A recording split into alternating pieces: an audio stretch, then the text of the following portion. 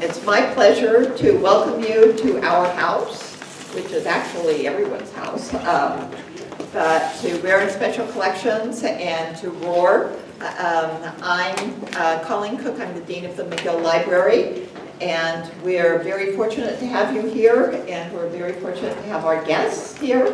And I just wanted to say hello. We're about doing all sorts of wild and crazy things, renovating and renewing our library, and programming such as this is an integral part of that. But I don't want to get between you and the fun things like all of these herbs here, which I adore myself. So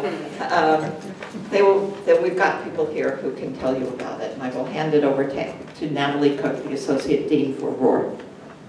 Thank you very much. You need to have the last name Cook, by the way, to work in this library.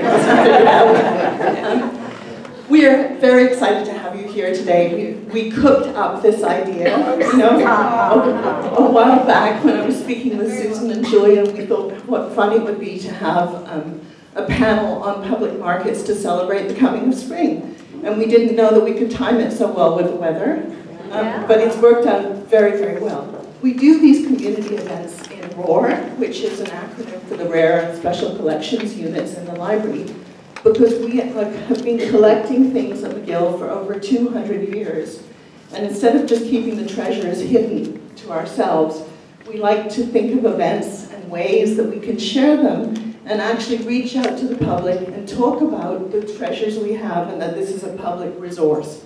And so this is an example of one of our community events where we've been able to share some of our treasures and interest you in them. So you'll find a pop-up exhibit back here with some seed catalogs. You'll find some fabulous old pictures of markets at the back on the touch table. And when you go in to enjoy some food afterwards, you're going to be seeing a PowerPoint with various images that we have collected. There's some very interesting things, including an image of a very flooded bicycle market in 1886, if I remember it, which tells you that floods are not something just of our current time, but actually are something that we've experienced in Montreal in the past. So we are thankful to SHIRC, the Social Sciences and Humanities Council of Canada, who's given us a grant to be able to hold these kinds of public events. And we are very grateful to be able to do this in the library. So welcome. Before I introduce our moderator, I have a few housekeeping tips. So first off, the washrooms, if you need them, are outside the door to the left and left again. And there are single stall washrooms up on the 6th floor, as well as other washrooms on the 5th floor. After the event, we're going to invite you to look at the photo exhibit and also the touch table. But we will ask that you please keep your drinks and food in the reading room. That is, we want to protect our art in the art gallery outside. So we want to make sure that the food and drink doesn't go outside, please. And we also have some wonderful pictures and photographs here that capture the area's ethnic diversity. And these are by a Montreal photographer named Eva Monica Zabrowski, who is actually here with us this evening, I believe. Are you here? Hi. There we are. There's the photographer. So there's some beautiful photographs that we're able to enjoy. That's going to be available for viewing until August the 16th, so for quite a while. And then refreshments will be served after the panelists have spoken. Okay. Now I'm going to introduce our fabulous moderator, who in turn will introduce the panel. Her books are heavy, so that's why I'm... So Julian Armstrong is a friend of mine, and she's a very well-known and very well-loved food writer and journalist in Quebec. She probably knows more about Quebec foodways than anybody. She has a healthy sense of humor.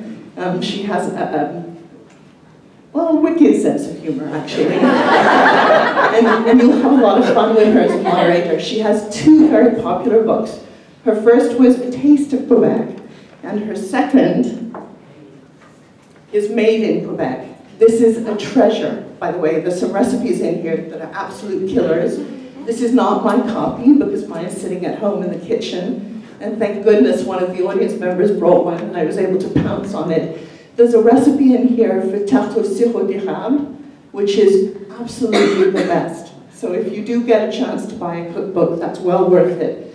You also won't have a chance to buy this book because it's sold out. This is Susan Semenak's book on Marché Jean-Talon, but I wanted to show it.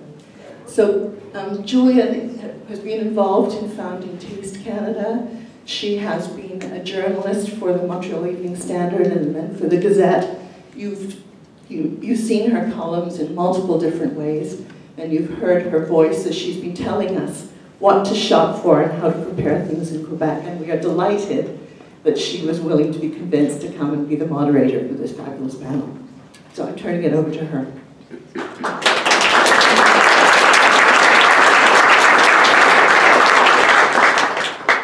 I'm in print media, so tell me if this works. Will you, someone on the back? Louise, is it working? Okay, good. It's a huge pleasure to be here. One reason is that these kindly librarians, when I moved house 2 years ago, came over and adopted most of my cookbook collection. A couple of truckloads, I think. And it was great to think that they were going somewhere where they might be used. I still have another load.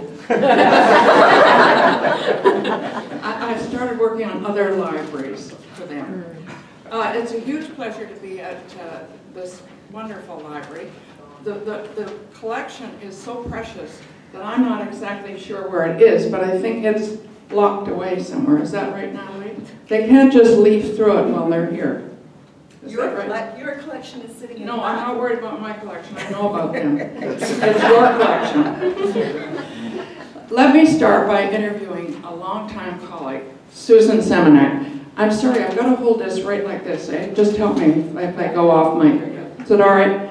A food writer who gives the most marvelous dinner parties, all home cooked and some of it homegrown. A journalism teacher and a mosaic artist. This is a Renaissance girl. She's published 2 cookbooks. This one that is unfortunately out of print, Market Chronicles. She's just published a new one about Montreal's winter cuisine, which is only in French but is available. And she has been writing for the Gazette for not as long as I have, but quite a long time, a good time. We used to fight over some of the good stories when we were both full-time. She's also been in the National Post, the Toronto Star, Maclean's Magazine, and the International Herald Tribune. And she does food styling, which is one reason why I think she brought these beautiful-looking herbs. The food looks so pretty, and when Susan puts it in a photo, it looks its best. If you get lucky and you run into her in Jean-Talon Market, she walks around with you and she knows every single vendor. And you get into these wonderful conversations. You took several groups around the market. I don't know whether you still do that. But she knows Mr. Beery. He's the big Italian guy in the overalls. Who else? Let me think. The potato man. Every kind of colored of potato. I mean, it's a revelation. Talk to the celery. The celery guy? Yeah. This is another market shopper. I want her to tell us about Jean-Talon Market. Do you want this one? No, I think I'm okay. Can you hear me? No.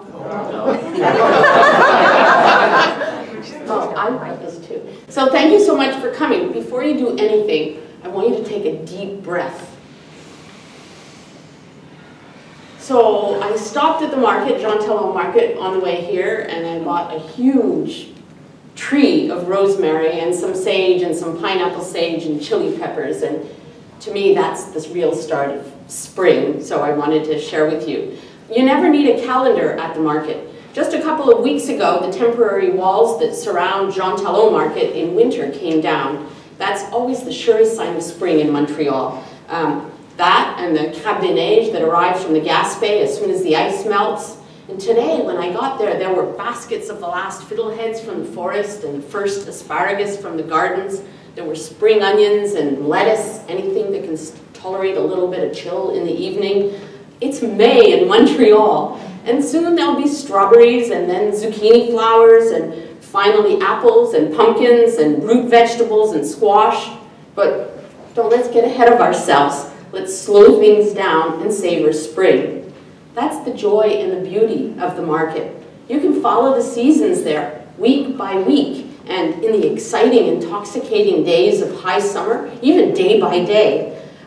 When I lead tours of the market, I start Jean-Talon market, which is my specialty. I start by telling people that this is one of my favorite places on earth. They always look a little puzzled. There's nothing fancy about Jean-Talon market. No grand entrance, no serious architecture. Though it has become one of Montreal's most popular tourist attractions and maybe one of its most beloved landmarks, there's still something rough and tumble about that market, something intimate, and that's what I love best about it. The market is above all a meeting place, as it always has been. In its beginnings in the 1930s, farmers from the surrounding countryside would turn up on weekends at what was then a bus depot. And they'd have their trucks loaded with whatever fruit and vegetables that had just come out of their fields, and also eggs and squawking chickens and sheep or goats. And thus began an exchange of food and cultures that still, to this very day, makes Montreal a model of cultural diversity. The French-Canadian farmers brought their carrots, their potatoes, their apples, standard northern climate fare. But in the backyard gardens surrounding Jean-Talon market, the Italian immigrants who had settled here were growing strange and unusual new exotic vegetables that no one had ever heard of. Basil, hot peppers, arugula, eggplants. Pretty soon these too were for sale at the market as the vendors and the vendors took some of the gardeners' surpluses and as the Italian gardeners themselves began to rent stalls. And with successive waves of immigration to Little Italy, new foods are always arriving as the neighborhood changes. If you visit these days, you'll find halal butchers, a Mexican taqueria, Tunisian, Italian, Thai grocers, a Vietnamese spring roll stand, a Syrian restaurant. The market is also a place for people from the city and the country to come together, which seems to me more important now than ever when we are divided on so many political and social issues. I buy my produce from farmer Daniel Bray, and he tells me how his Quebecoise grandmother roasted garlic, and I share with him my Ukrainian grandmother's borscht recipe. Over at Gilles Rémillard's stand, I come to understand fully the misery of a wet spring and the growing calamity of climate change. Liette Lozon showed me how to thump a watermelon to listen for its music. A clear, hollow tonk is what you're after. René Lucier once told me how he gets up at 3 every day during the height of summer to cross the Mercier Bridge before morning traffic, and I have not questioned the price of a basket of radishes or strawberries ever since. This give and take between sellers and buyers fosters community. My weekly treks to the market never seem like errands, but more like little adventures. I know the vendors and they know me. There's a snippet or two of conversation, a slice of apple or a just dug radish. Here, try this, they'll say.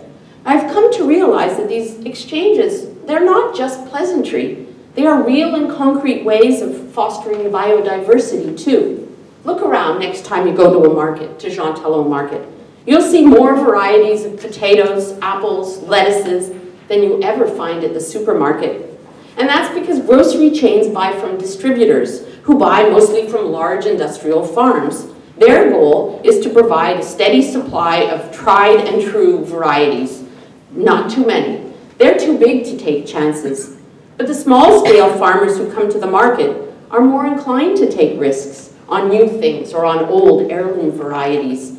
They can plant a few rows of Rosinette or Northern Spy alongside the Cortlands and Empires in their orchard and see how things go. They'll bring them to the market and gauge consumer reaction. Here, try this, they'll say. And if the new offerings are a hit, the farmer plants more. Indeed, that's just how multicolored carrots came to be so popular. Until about a decade ago, just about every carrot sold in Montreal, across the world maybe, was orange. But one of Gilles Rémillard's customers told him about the carrots from his village in France that were multicolored, orange, yellow, purple, magenta even. Remillard, whom I've nicknamed the experimentalist, did some research that winter and found heirloom seeds for 3 colored carrots. He planted them the next spring, and they were an instant hit. And they have been a mainstay in markets all over Montreal ever since.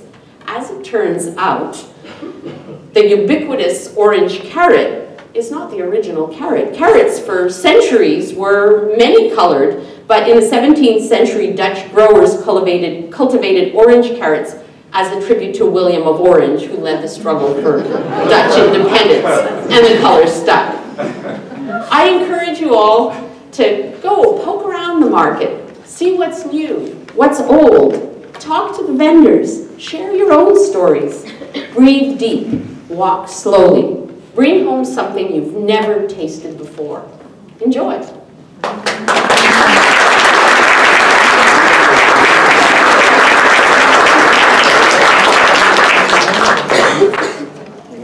Our next speaker is a chef who claims he was shopping at the market long before he started chefing, David Ferguson. I was reminiscing with David today how I first met him. I'd gone with a photographer to Épices and we were waiting for Martin Picard to appear from somewhere, some story, I can't remember what. Martin Picard, you probably all know about his restaurants, quite unusual. And I could hear English being spoken behind the counter. This was bizarre. It was David. He was working there. You had a stash, I think, eh, for a period of time? You were a full-time? Yeah. Anyway, we became friends. We got into conversation. I think it was with Richard Arliss, who's a good communicator of a photographer. We worked together a lot on food stories. Anyway, he is now the chef owner of Restaurant Gus. It's a 30-seat bistro in La Petite Patrie. Now, if you don't know that place, it's just next to Little Italy, north of Mile End. Is that right? Yeah. I tried, yeah. On Beaubien Street. You can always park on Beaubien.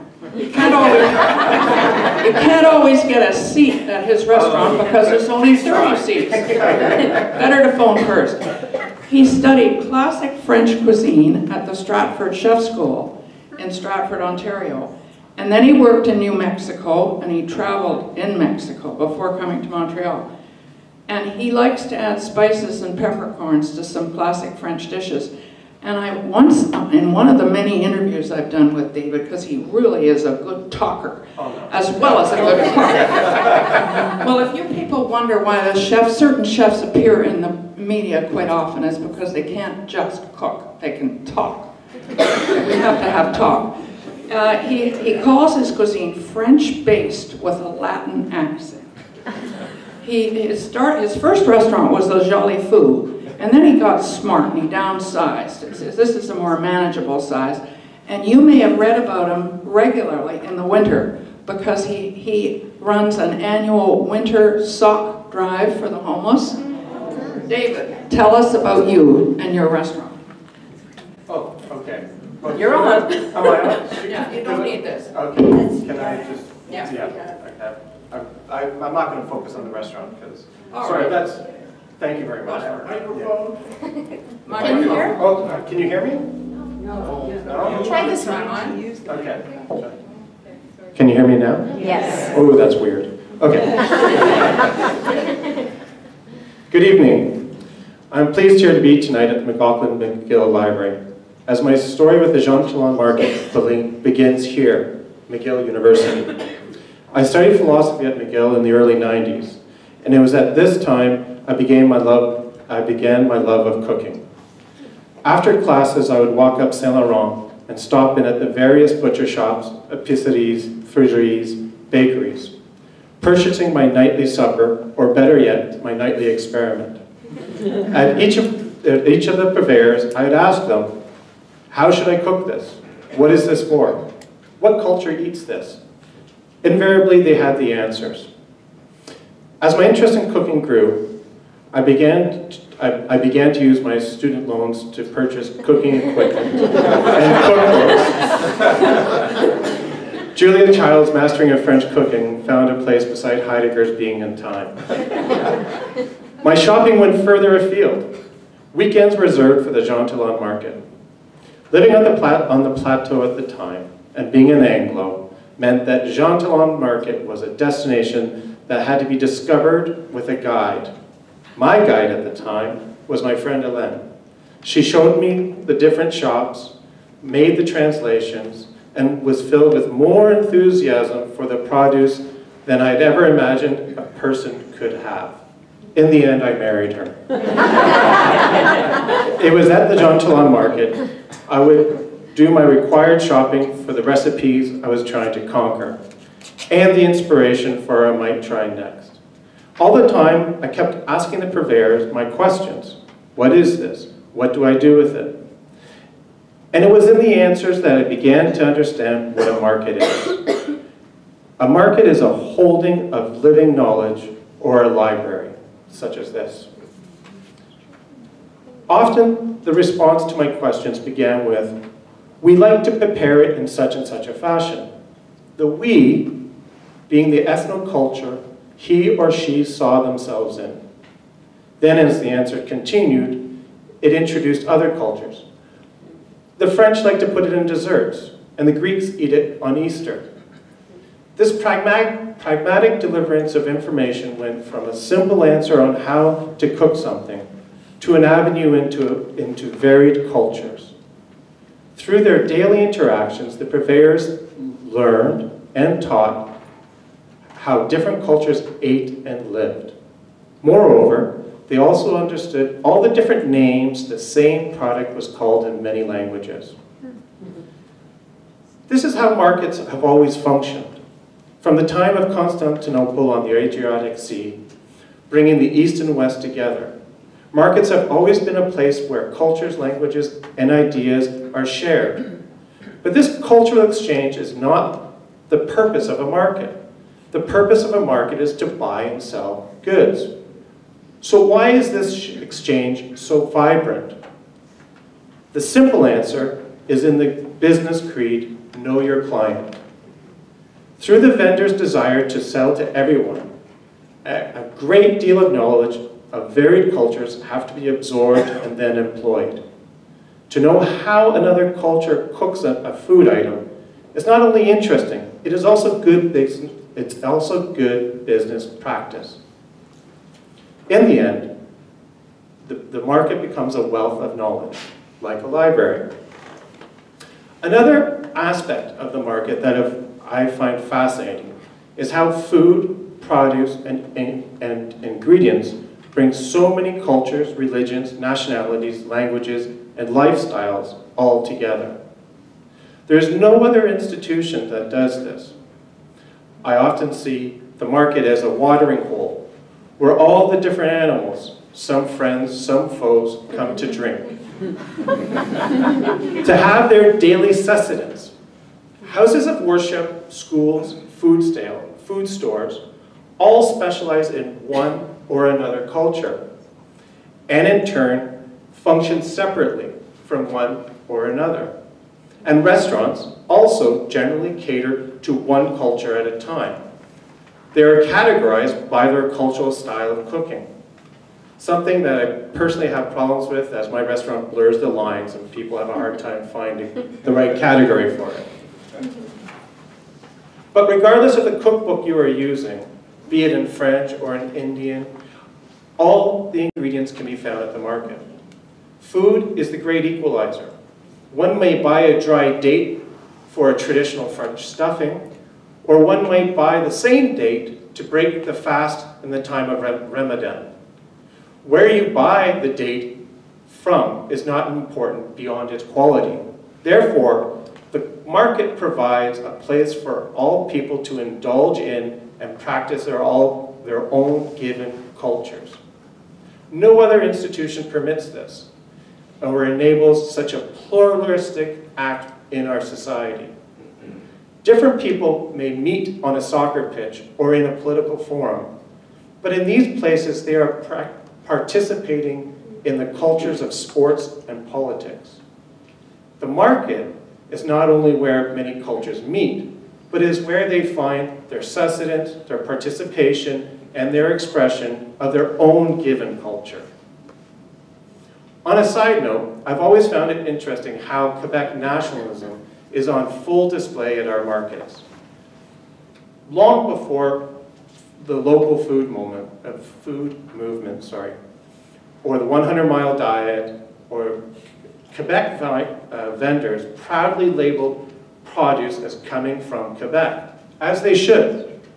Being from Ontario, this struck me as odd, as Ontario producers rarely featured in markets back in the 90s. Now they do it, but as we know, food is integral to a community, a culture, and a nation.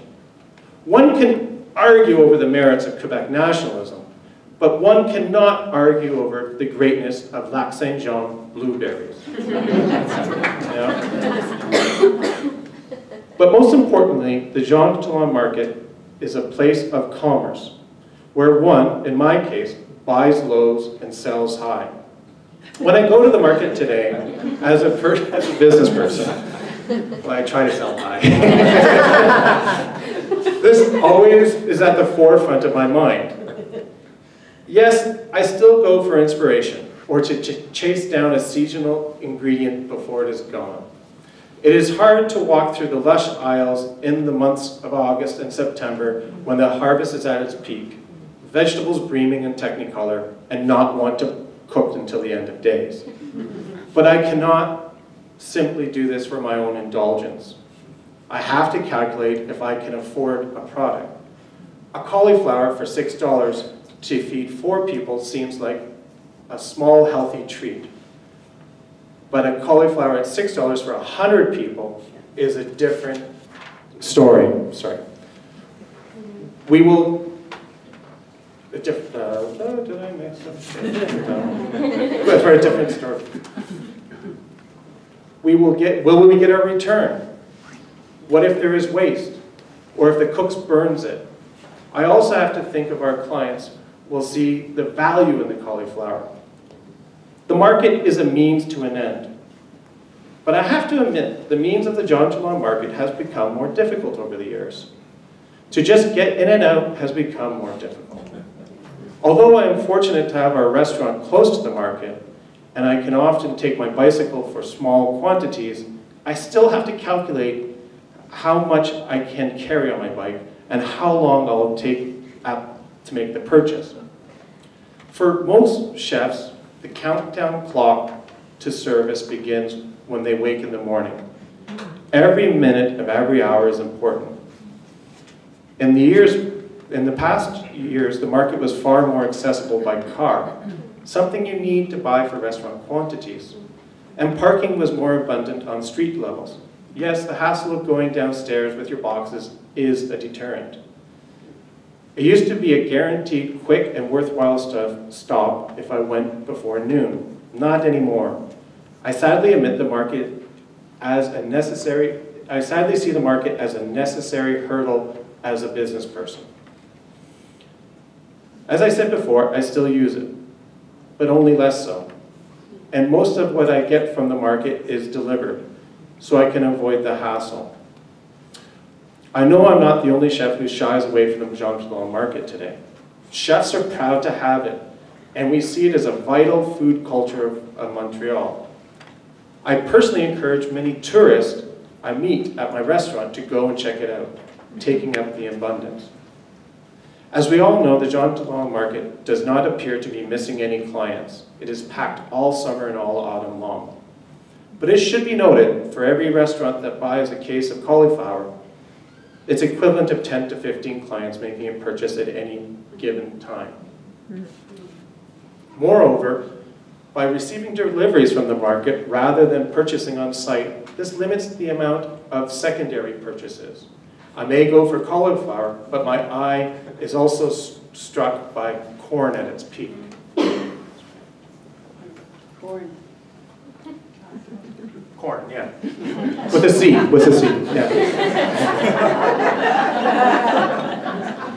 For me, the Jean-Talon market's biggest change in character came when Sammy Fruiterie moved out of the market. For those who are not familiar with Sammy's, it is a fruit and vegetable store that served every non-Occidental community in the island of Montreal. It served every non-Occidental community in the island of Montreal.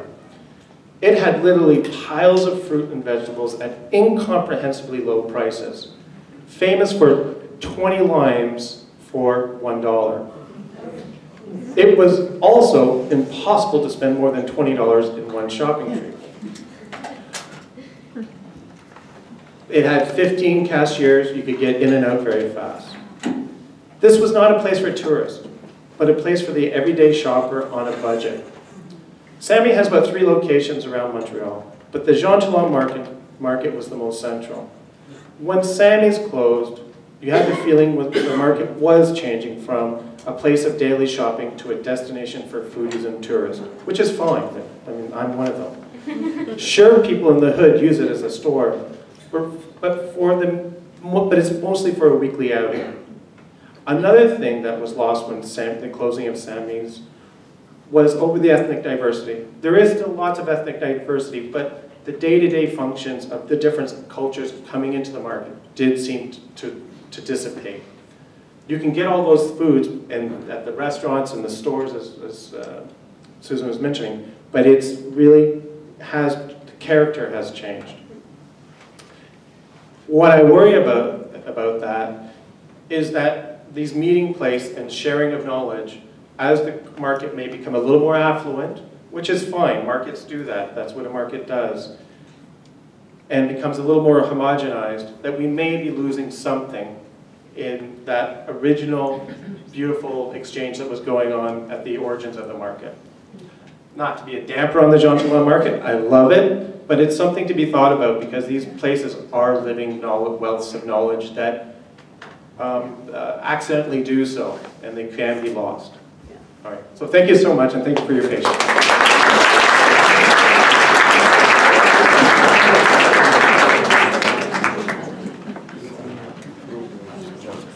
Our next panelist is a vendor, a real live vendor. I had a vision of a vendor that would be in carrots or potatoes. This man is in spices and oils. Is that correct? Spices. He's going to tell us more. Arik DeVienne received his immersion in seasonings, beginning, he tells me, at the age of 5 months. That's when his parents, Chef Philippe DeVienne and his mother, Ethne Grimes DeVienne, took him on one of their regular food purchasing trips, and they go all over the world. Their shop in the Jean-Talon market is called Épices de Cru, and he has been trained by Mom and Dad to know his spices, his teas, and his oils, and he'll tell us if there's some other foods in there too. He's also worked as a sous chef for his father in the shop's cooking school. And I hear he's going into pottery as a sideline. He's already in it. He sees the market as a foodist hub of producers, vendors, and shoppers. And he's going to tell us about it. This seems to be the one that works. Yours should work. Mine should Yours work. should work, yeah. Do you guys hear me? Yep. Well, let's try him first. Let's try that. Yep. Is that good? Yeah. Wonderful. Okay. Yeah, well, the perspective of a vendor, I mean, I have to admit, for me, it was quite different because I was a traveler. My parents started their food endeavors in a very bizarre way because my father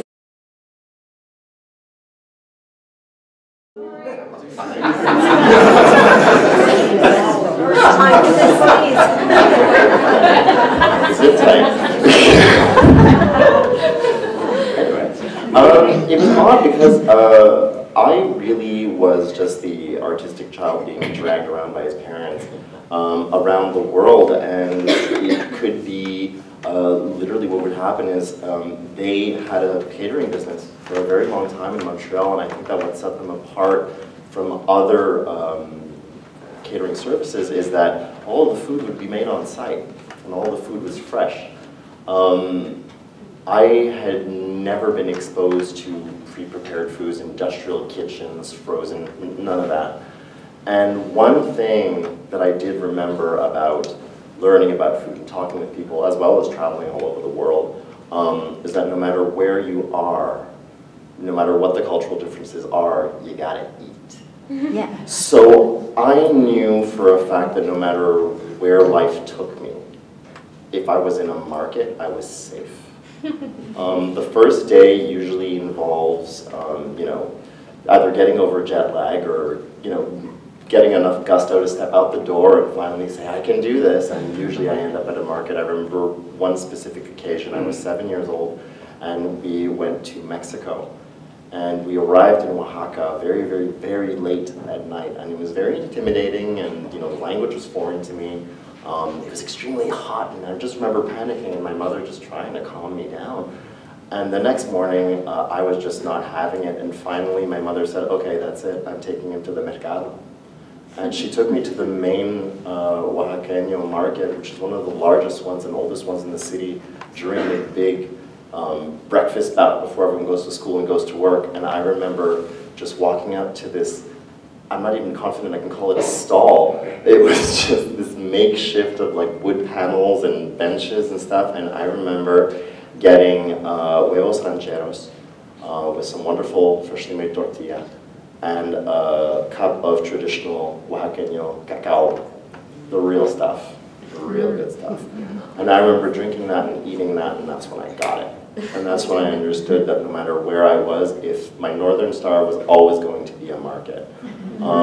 Which was interesting because later on in life, I had a very interesting introduction, shall we say, to Marché Jean-Talon. Because the Jean-Talon market, when I arrived, had just done its major renovation, which was in 2005? 2004.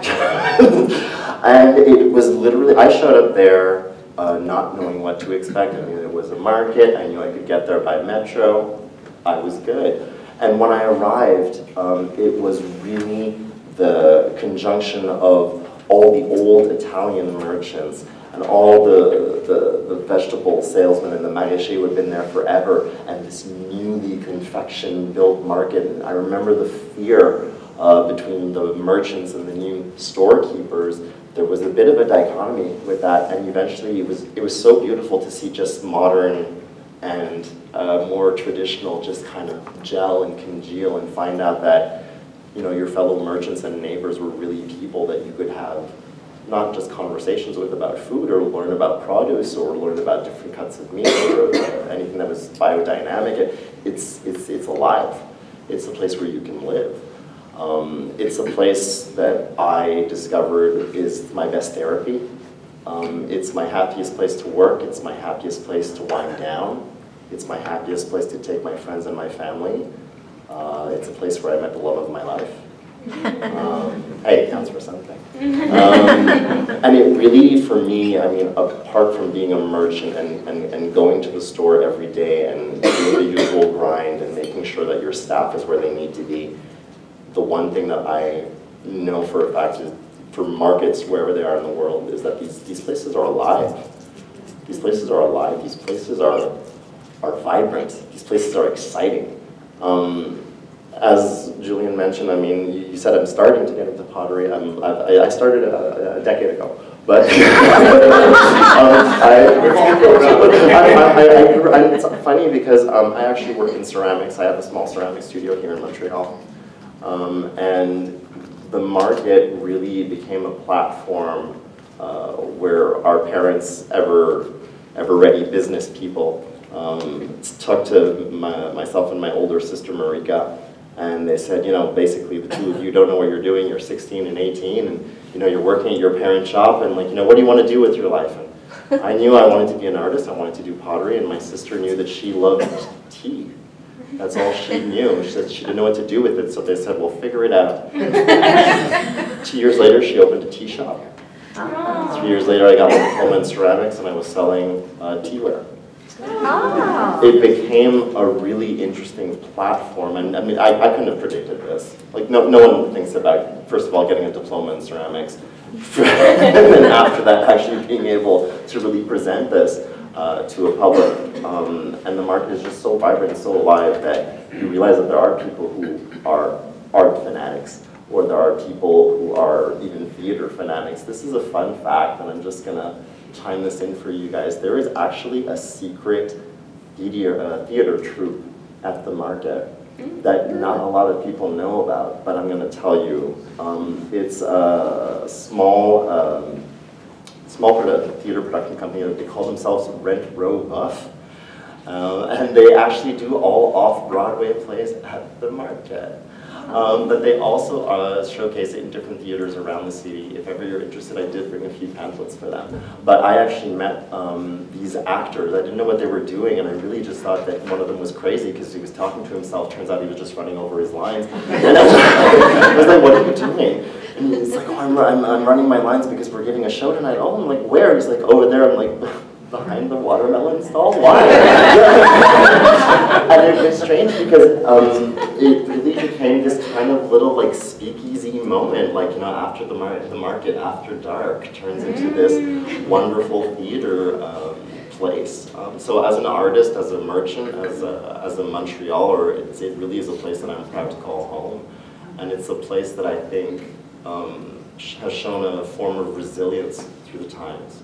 And I don't think that we should be scared of evolution. I mean, I think that we've been speaking about different merchants who do local produce as a spice importer.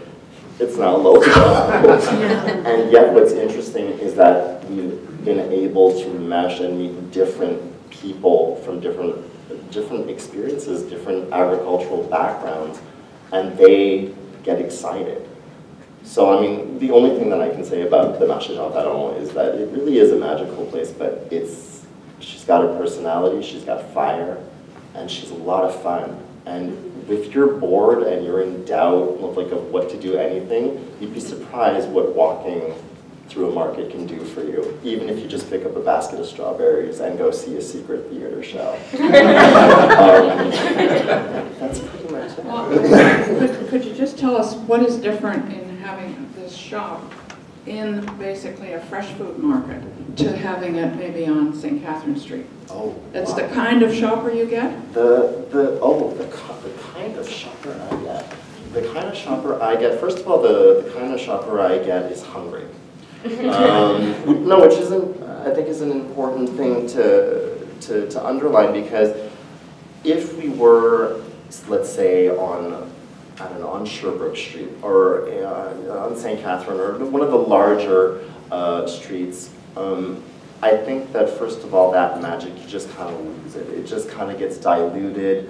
You're in like fake personality world. I think that the market is someplace so genuine, and having a shop there, having the type of shop that we have, there was no market plan for this. I mean, how do you market selling spices? There's no way of doing it, and yet somehow we showed up at Marché Jean-Talon, and it was the clients that told us what we needed to do. The shopper that we get is someone who's hungry. The shopper that we get is someone who's genuinely attached to what they consume, what they share with their families. And it's people who don't fit into one box. They don't want the good food lifestyle. They don't want a cardboard box being delivered to their house, and hopefully putting a recipe together and like, oh wow, isn't it great? I did it. It's like, well, okay, that's one way of doing it. Or wind down, go there after work, or go there before work. Even if it's just 20 minutes, walk around, smell, breathe, taste, talk, learn, argue, anything. Just get that fire in your belly. You don't have to only feed yourself with food. You need to feed yourself with something else. And I think that's what I've learned about being a shopkeeper in Jean-Talon, is that if I had this very same shop anywhere else, it wouldn't be our family store. It wouldn't be our story. It would be just a regular chain, and we would lose that dynamic. I think that the market gives as much as she gets, and we should really nurture that as much as possible. Thank you.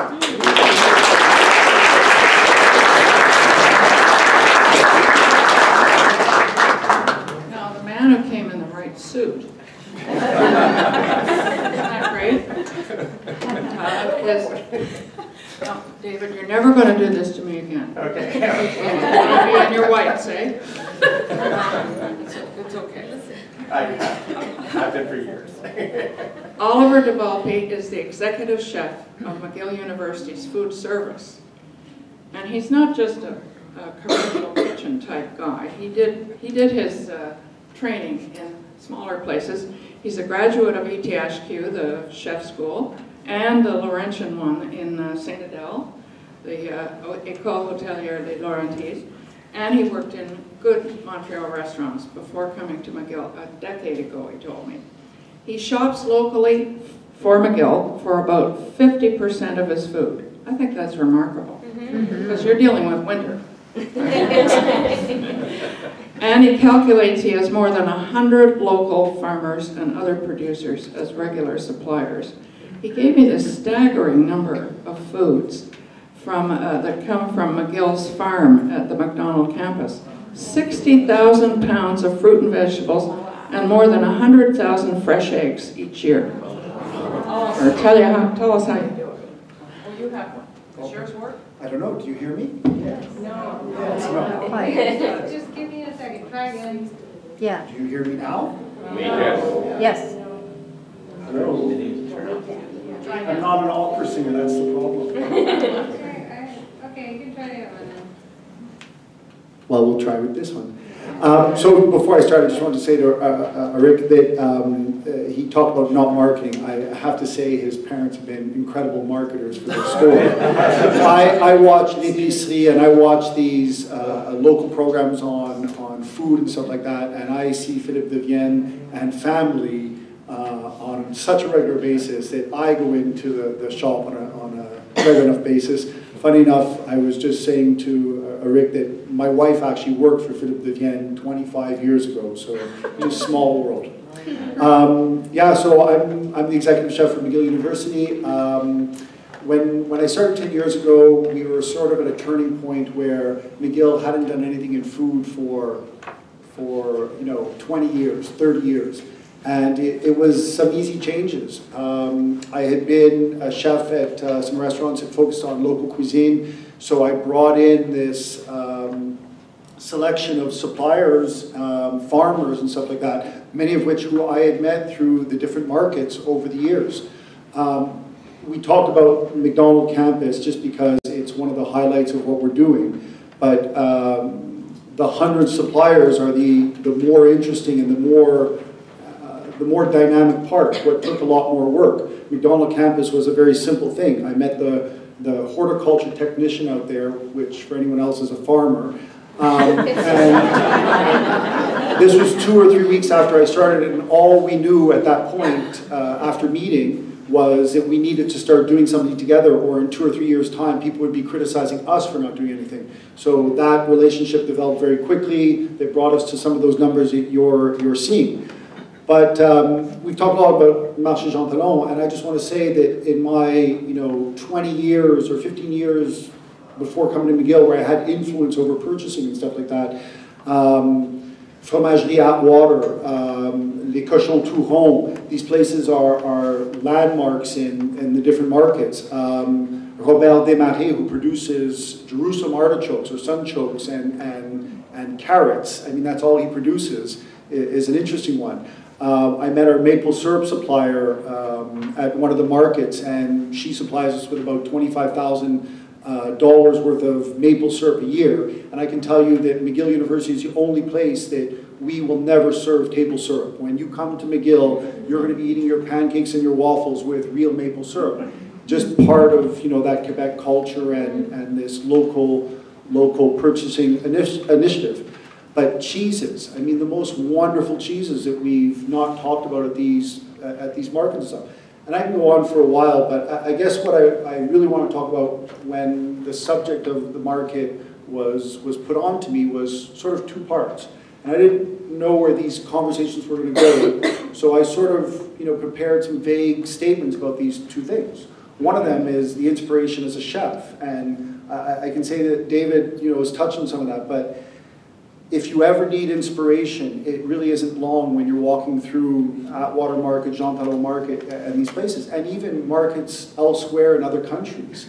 To me, limiting myself to what I can purchase is the biggest challenge. But seeing these fresh fruits and vegetables and these interesting, meats and these producers that are doing them and proud of what they're doing is an all-inspiring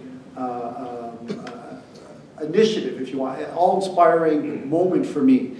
The best description I can give of the market, and I want to play off of what David's little mistake was when he said corn and not porn, was, to me, the markets are honestly orangey in the food world. There's no better way of describing it. You see this foods from all over and from all aspects and freshness and colors and stuff like that. And it really is an inspiring thing for a chef. So if you've ever felt that you didn't want to cook one night or 1 week, or you didn't know what you were going to do for someone coming over in a few days, I can only say take that walk through. It's just a very simple thing for me. It inspires me as a chef. It gets me back into cooking. I always purchase a ton of stuff of all sorts of things and bring them home only to be criticized for buying, probably too much. But the other aspect that I want to touch on, because as I said, David, and even some of the other panelists, Susan, spoke about this inspiration, so I don't want to rehash that part. I'm into institutional cooking. There's no hiding it. We prepare 10 to 12,000 meals a day for students like Colin back row who used to live in residence and would eat 3 meals a day, to students that are just passing by in some of the outlets. The advantage I have is that when I see something that I like, I'm able to offer or to extend that sort of partnership to these people, some of which are unable to take on the challenge of the size that we are, but many of which will become our suppliers. And we're so proud, to be showing them off. So those trips to the market are sometimes selfish ones where I'm there on business and I'm there to, buy the whole crate, the whole forklift full of Honeycrisp apples because, they're the last ones of the year and the students love them and we want to show them off. To, again, finding some of our cheese suppliers when we talk about Fromagerie Saint-Guillaume, and even the relationship we have with, some of the bigger ones when we talk about, Agropurel and tasting some of the things that Agropurel has to offer. Again, following these 3 other panelists, hard for me to touch on much more, but there are many markets. Jean-Talon Market's been the one touched on most of all. I live near to Atwater Market, and I can only tell you that my visits there are probably a little bit more only because of proximity than they are to Jean-Talon Market. But I've been out at the one down in the East End. I'm trying to remember. Thank you very much. And other places. So the name of the market or the location of the market, I would say, is really irrelevant to all this. They each have something special to offer. It's really connecting with your food and connecting with these vendors and inspiring you. We talked just quickly a little bit about this becoming a little bit more expensive, a little bit more touristy and stuff like that. But I'll tell you, the markets were never meant, or for me, were never meant to appeal to the shopper of, and it's not to criticize Super C, but if you're buying your corn at Super C, Jean-Talon Market is not for you. I really love that I go to Le Roi de la Maïs because my wife thinks it's the best to buy our corn all through. Of course. So my wife thinks it's the best, so whether I do or not, or whether I see it somewhere else, that's where I buy it, just so I can come home and confirm that's where it came from. They have the 2-color, but they also have the old-fashioned all yellow. Yes. And there's a vendor in Atwater as well. And it just is such fun to have that option. I have to agree, if you haven't had the yellow in a while, please go out and get it. This is what corn is supposed to be. They both have something to offer, but please, go try it. Yeah, so I mean, that was the point of the story, is that it has become maybe more expensive than some of the alternatives, but it's because we're usually shopping for higher quality products where they're a little bit fresher, a little bit more unique than what else is available in those large grocery stores that are near you. I really thought I was going to be talking less and taking more questions, so I'm going to pass this on, but thank you all very much.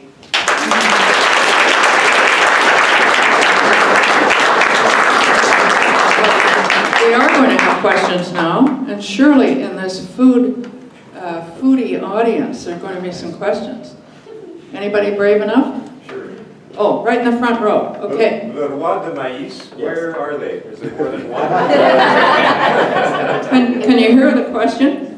It's right in the middle. It's Jean-Talon Market, the big Jean-Talon. Third up. Hey. Do you guys want the exact look? Because I can tell you. Get out your GPS. Yes. The exact location is, so when you're in Jean-Talon, it's actually really funny. It's basically just like a checkerboard. So it's in the third alley, which is right in the middle. Yeah. But you have to, it's moved this year. It's going to be on the right-hand side and not on the left. And if you don't know what I'm talking about, there's one surefire way of finding it. It's the only business that has a dump truck full of corn. I just wanted to say that I actually met the Roi de la Maïs when I was living in Laval, and I actually shopped at a very small market out there, the 440, and the Roi de Maïs was out there as well. So they're not a small corn producer, but they're a very good one. Do you think the Marché de l'Ouest? It's possible. I wouldn't know offhand. At Atwater, it's right down at the bottom, just outside the Premier Moisson store. There was a question over here. Yes. You'll have to shout. Yes, hi. I actually work as a dietitian, and I did my degree at McGill on campus. Long time ago, I worked in the hospital, but I recently moved downtown. But before that, when I came to Montreal, basically was around Saint Laurent and Pine. All the stores had disappeared, like all the bakeries. Used to go to Marché on my bike.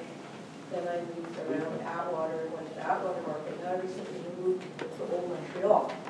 There's a great little market in the summertime on McGill and there's a commune. But I kind of took offense to what you said, that people who are living downtown square blocks and good food. I think there's a lot of people who are craving for markets downtown. And just because you live downtown, it doesn't mean that you can't have a great experience and participate in a market atmosphere. So I think downtown in Valerie Plum, I don't agree with everything that she says, but I think that she's very much interested in having markets downtown. And people, even your spice store would work well on Zilla Commune or not for them. There's nothing like that around there except for a Adonis on Hill. So I think the downtown core really needs a lot more like this. Does Bon Secours have a real farmer's market going right now? Not really, eh? It's Marché des Épices that's in But your idea of the experience as a dietitian, the gentleman for McGill feeding 10 to 12,000 students a year, I think it's fantastic that you're using more of those sugar, I guess about 10 to 15 years. Thank you. Sure. I did want to say that I'm going to do my own sales pitch here. It's there's a student group that started a market at McGill. So we have a farmer's market on McTavish. It runs every Thursday. And the reason why I think it's my own sales pitch is I'm lucky enough to be on sort of the board of advisors for this farmer's market, but it also falls under our department. So we help these students manage this market on their own. And the less I'm involved, the better the market is. But I encourage you to come out. It's very small. There's 10 to 12 kiosks, but it runs through the school year. So it starts at the end of August and goes for 2 months every Thursday. And they do run a small CSA basket with a couple of vendors during the summer on the Thursdays as well. So if you're in the downtown core and you're looking for that or craving that, well, I can at least help you out on Thursdays. Another question in the back. Yes. Would you please yell? It's not a question, it's an observation. There's a lovely small farmers market at the Laurier Metro, Thursdays and Sundays throughout the summer. And I know that one, but I suspect it may be the ones around the city too. There's one on Cotonage too. I forgot the cross street. Queen Mary. Queen Mary and yeah, it's satellite. And the market at St. Anne de Bellevue is really beautiful. It has an entirely different complexion than the city markets do. It feels more like a rural farmer's market. One of Lachine. Yeah, Lachine is an Somebody's old... promoting the Lachine market. Yeah, old-fashioned. Yes. In the back there. Yes, please. Thank you very much for your contributions.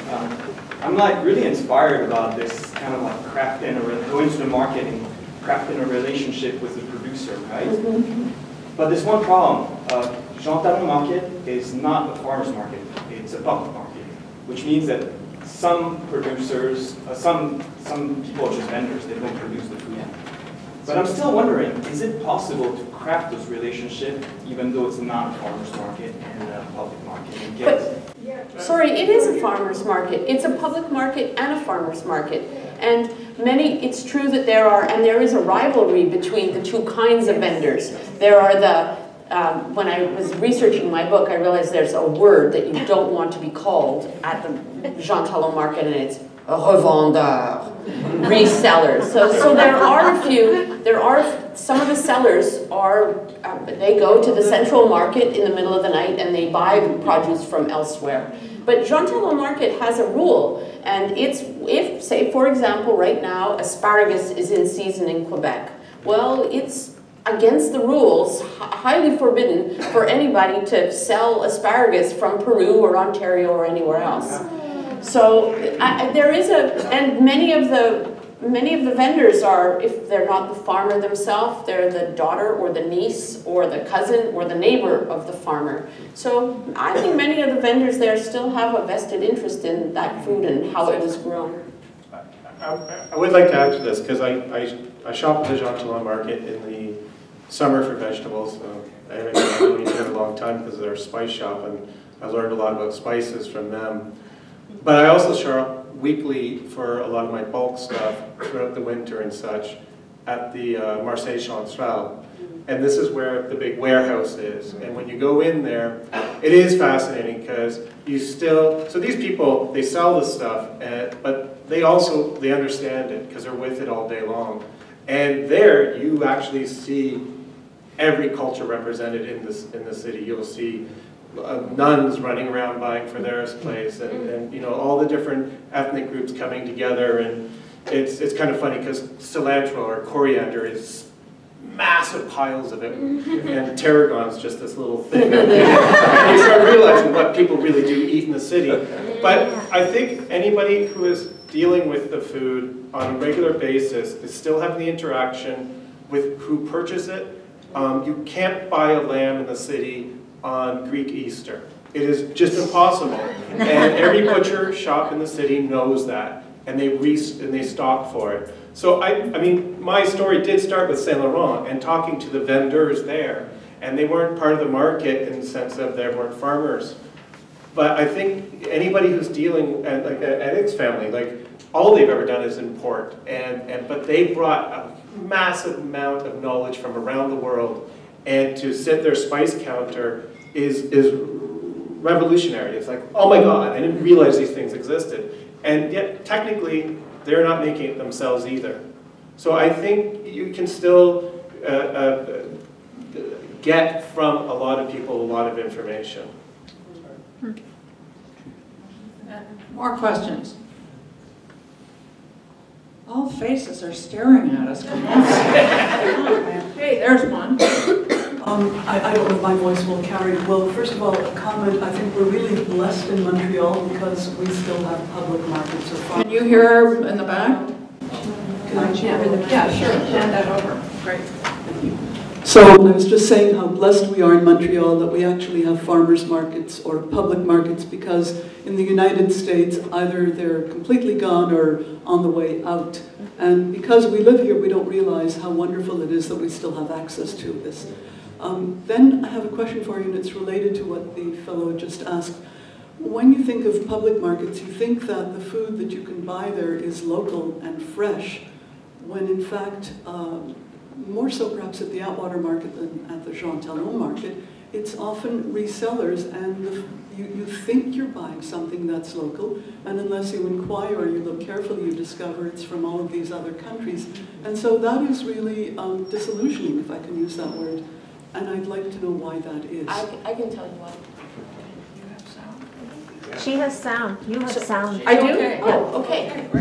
So first of all, there's a way to know where the food comes from. Every single seller who is growing and cultivating and weeding his or her own fields has a sign. They're really, really proud of it. So it will often say, you know, produit d'ici, locally grown. All you have to do is ask a question and you'll know. But there's a reason I don't really like the resellers myself. There seems something inauthentic about it to me. I turn my nose up at it, except that there's a reason that they're there. I mean, we live in a place that's really cold and slightly barren for a really long time. So to go to a market in the middle of February or even early March, you wouldn't have a lot of time to spend there. You know, there'd be carrots and onions and apples from last fall, some cabbage maybe. And the market managers made a decision quite a while ago that they would allow these resold goods in order to attract more people to the market off-season, and also to get more people to spend more time there when they were there, to somehow enhance the experience. So I think that's what there's a balance. I'm just going to add, it's a little bit more than that. It's actually serving the market, right? Because I wouldn't go to Marché Jean-Talon for 3-4 months of the year if, again, all I'm getting is onions and apples from 4 months prior. So having some of these resellers there are a service to us as much as it is, you know, an attraction. So. Are there other questions, or will we go and have something to eat? Another one in the front row. Yes. Yeah. Sure. Thank you. I just wanted to say I was born on the farm in Manitoba, and so we were self-sufficient. The only thing that was bought was sugar and salt. Everything else was grown. So I particularly love going to farmers markets, and I had a wonderful experience in the market in Jerusalem, where everywhere you go, they invite you to sit down and have tea. So I thought about your sister, actually, that maybe that could be a good... when I came back here, I was so disappointed to be back here and just shopping and nobody looking at you and nobody saying thank you or like, the hell with your business. So it's just a little comment that keep up the good work at the market. I'm actually going to follow up with that. Thank you. It's so funny because in correlation with what you said, which I think is actually a really interesting remark, one thing that happened with my sister, she has since moved on. She actually changed her tea shop. This was a few years back. This was our endeavor as young business people. When we did, in fact, do tea tastings and so on, it was almost because she had studied in China for 6 years.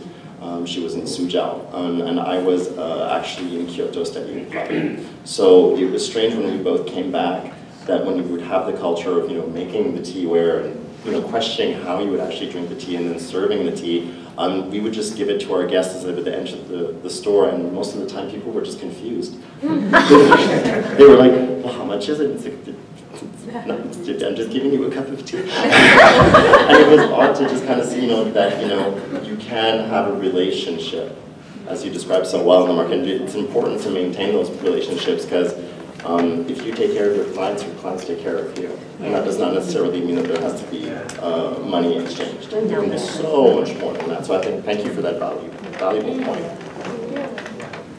And Natalie has given me a high sign over there. And are we to invite people to go next door? Could I just say thank you? A few thank Yeah. yous? Sure. So, it's my turn now to say some thank yous. I have some gifts for the panelists. And we're going to end with the thank yous by asking a couple of the panelists to talk to you about some things that they brought for you.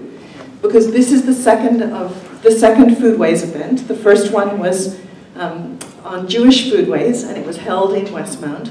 And we served kosher food, but the bagels were a wee bit stale. And we had a very foodie crowd, and we heard about that.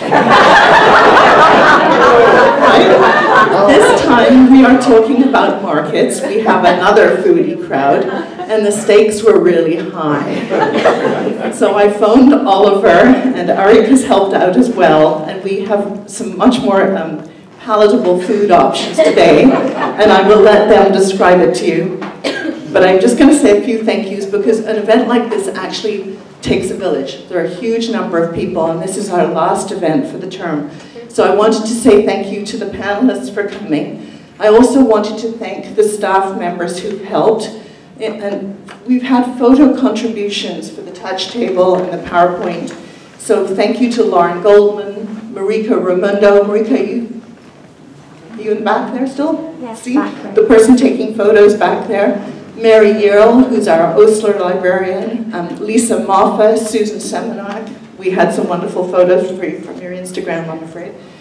Jacqueline Sundberg, who you've seen in a number of different guises here. Julie Gesbrecht, Ellis Litting, the BNQ, the Archives de la Ville de Montreal, and also the McGill University Archives. I also wanted to introduce a wizard to you. Greg, could you put your hand up? Greg Houston is the artist and wizard behind that touch table display. And I was told to say that by Jacqueline, who didn't thank herself, because Jacqueline worked with him to actually assemble those photos. So you have historical photos of the markets, beautifully organized, thanks to Jacqueline and to Greg. So many thanks to you both for that. Jacqueline is also another person who you've been seeing behind the sound machines today. She designs all of the posters for our events. She's the wizard behind the whole ROAAr series of events, and we do typically 2 a month. So huge thanks and recognition to Jacqueline for pulling this together.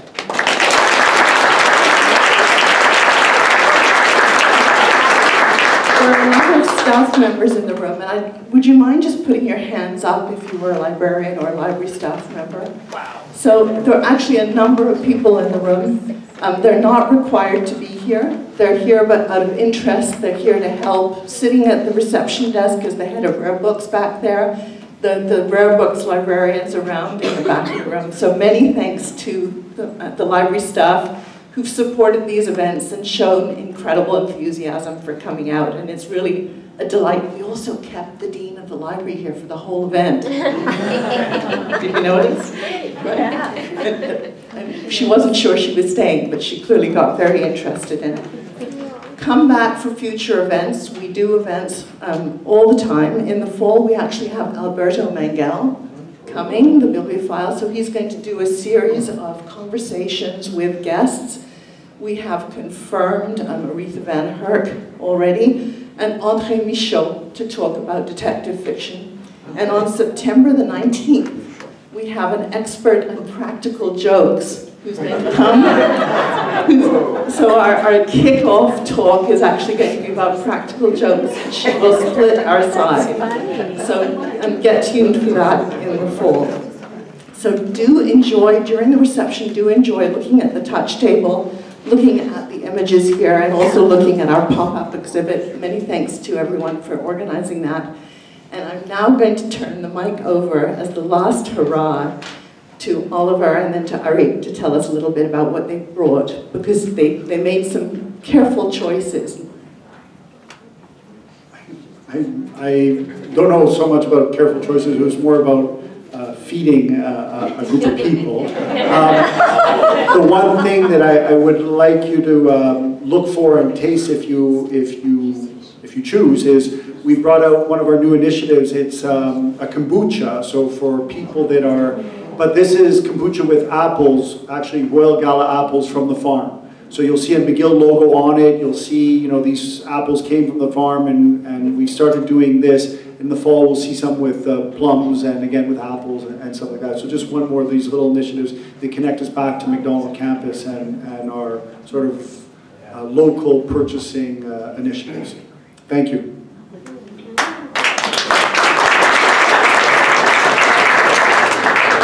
I'm going to keep this really be short and sweet because you guys probably want to go eat. So I brought one thing. It's possibly for the more adventurous crowd. It's a traditional Mayan dish from the regions of Mexico. Actually, the real reason I brought it, one, it's delicious. Two, between allergies and gluten and sugar and stuff, I said, I'm going to go with something old-fashioned. So it's called sikilpak. It's actually a roasted pumpkin seed and cured tomato like puree. It's very rich in protein. It's extremely, extremely aromatic. Yes, it's spicy. And you will survive. And if you guys just want to give your tongue a little bit of a, you can go try it out. It's on the table there. Thank